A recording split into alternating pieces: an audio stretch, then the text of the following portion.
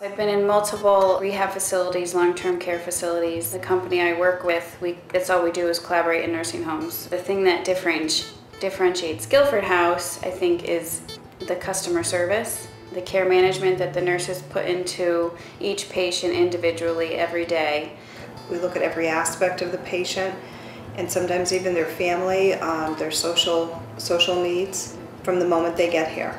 You've either had surgery or some kind of medical complication, medical illness. So when you come to a facility like this and you're a little bit more catered to, your needs are met, your diet can be altered, things are more appealing to you, the environment, I just think holistically it helps you get better. And I think from a nursing standpoint, it's different here because all of those pieces kind of gel together.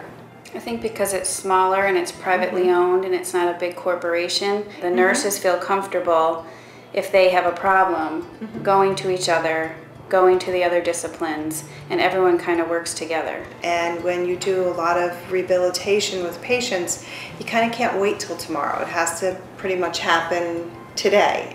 So if somebody asks for something and we can make it happen as immediate as possible, generally we all know we have the ability to do that. When you look at nursing or you look at the medical piece, even the physicians are kind of part of the Guilford House culture, where it's, patients first. We try and, treat everybody truly. I know everybody uses that, but as their family.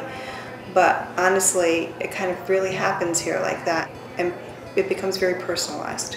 A lot of people come here and kind of feel like they've lost control.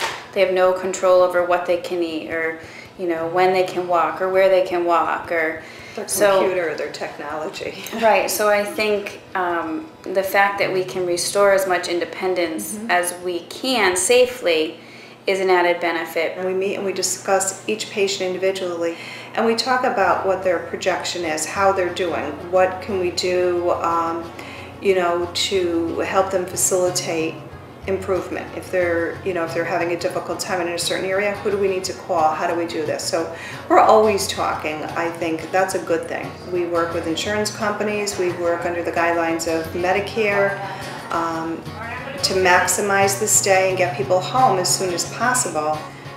Really good patient care and customer service. It really makes us stand